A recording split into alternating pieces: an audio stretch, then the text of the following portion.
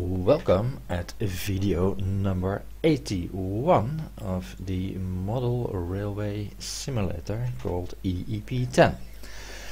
We were working on a series of videos about LUA control for routes and blocks, and we did see that we can have an allocation of certain train types to certain routes. And this video we are going to expand that yet a little bit more and introduce blocks on which trains can drive in two directions. And if we have that all combined in one piece of software, then well, we can automate any layout, I would say. Let's have a look. Over here we have the same layout, still the same software. All that we are going to do is change our route table and the block table, and maybe add some signals or sensors. Well, the challenge for this video is to make track 3 of Station North, that's this track over here, to make it two directional. Well, as you can see, if I zoom in, there is already a train on it pointing in the east direction, which suggests that I already did it. Yes, that's true. This time in this video we are going to look at the end result and not do it live to make the video a little bit shorter. But I'll run through every step that's needed. Here we have our to-do list. First thing to do, if we want to have also east traffic on Station North 3, we should add a signal, and that is the first thing to do. Well, as you can see over here, I did add this signal. It did get the number 33, and that is done, as you can see. Then we also need to add a memory signal, because we are now going to have a new block. And that means that we need a memory signal. We had our memory signals here at the bottom. I already had a few spares over there, and now that we have added a new block, we already had 9 blocks, so now we will have 10 blocks. Well, I still have more than 10 memory signals here, so I'm okay. If you did not have enough memory signals on your layout, you need to add one now. So that step is also taken care of. And then the next thing to do is add a new block to the block table. Well, let's go to the software then. And that software is still very much the same. I just took the software that we ended up with in the last video. By the way, this new software you can again download, and the text goes with this video. I added a new block. We were already at 9 blocks, so now we have 10 blocks, block number 10. I gave it a name. The name is North 3 eastbound, and yeah, for that same sake I renamed the North 3 block that we already had. I gave it the name North 3 west, just for easy reference.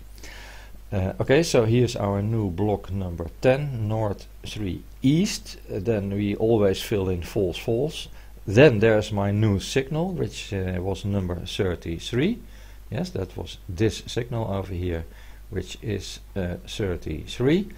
So that is all easy and nothing special. Then 29 is my new memory signal.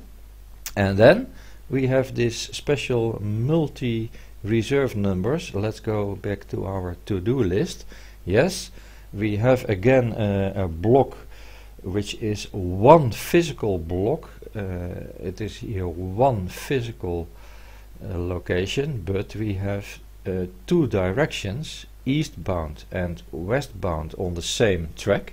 That means that virtually I have 2 blocks on that track, which means that if there is a train for the eastbound traffic, then the block for the westbound traffic should also be reserved.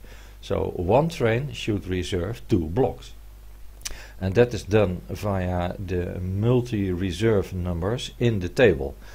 in this table I mention over here that there's one other block that I need to reserve. If this block 10 is reserved, I also need to reserve block number 3.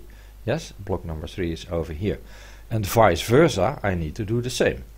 If block number 3 is reserved, then I need to reserve one other block, and that block is number 10. Yes, over here block number 10 is reserved, and over here block number 3 is reserved. So I have this multi-reserve situation.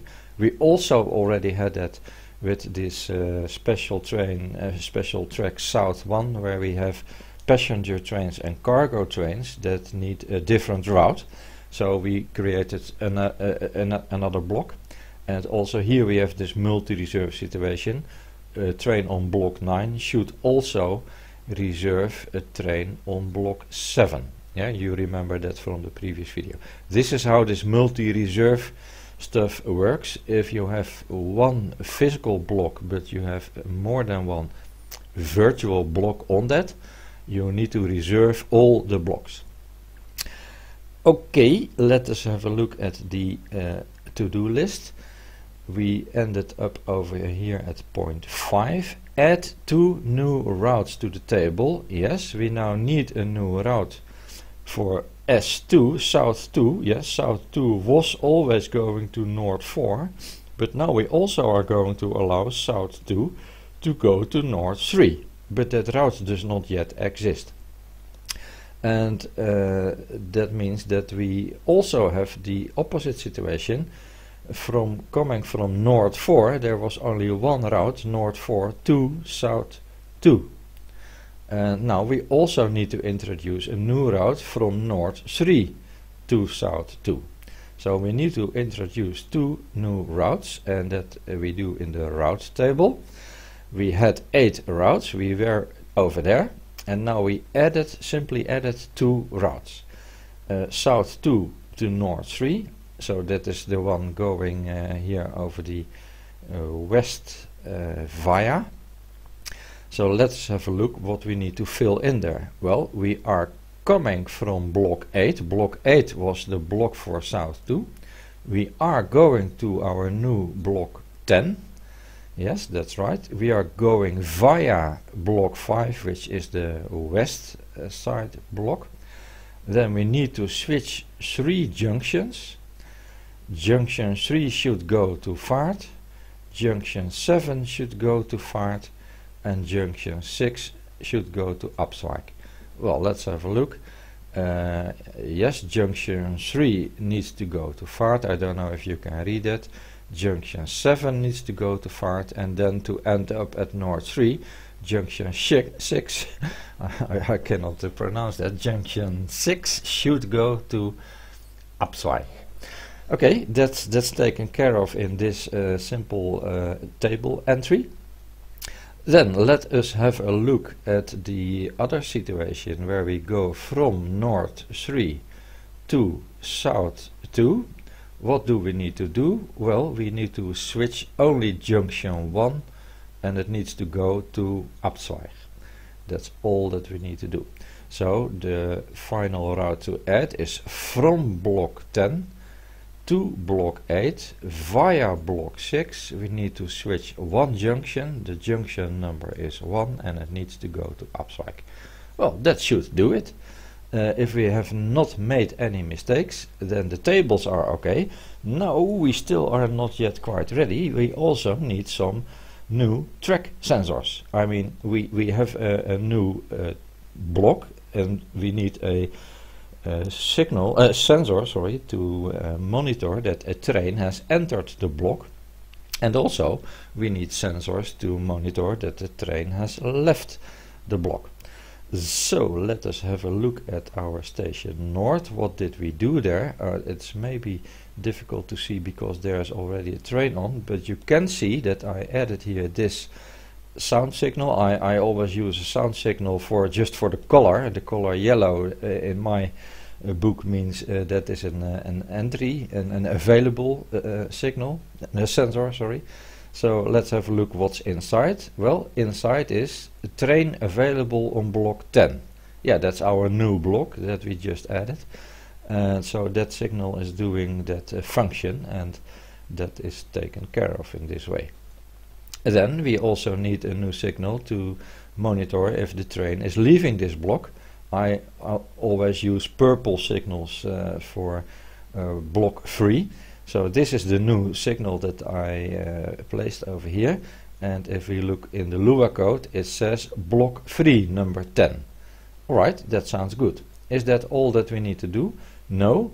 We also have a new situation over here.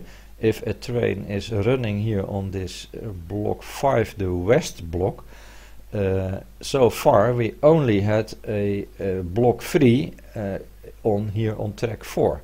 But now I added, it is difficult to click that one, I added this sensor that says block 5 is now free, and that is on track 3, as you can see. Well, maybe it's difficult to see, but it is a bit cluttered here.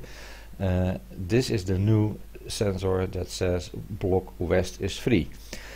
That's what we did. So a block 10 free sensor and a block west free sensor, and a new block 10 is train available sensor.